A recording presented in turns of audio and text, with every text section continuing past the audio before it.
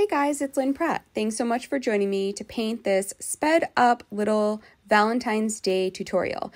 Remember, you can get the full length tutorial in my Patreon online school or my YouTube channel completely free. It includes the downloadable reference photo materials list, everything that you need to do the painting. I am using Stonehenge Aqua black watercolor paper with Holbein Gouache Watercolors to do this really simple, fun Valentine's painting. You can size it up to put a big one on your wall or size it down to make the perfect Valentine's Day card. I really hope you guys enjoy it. Let's paint.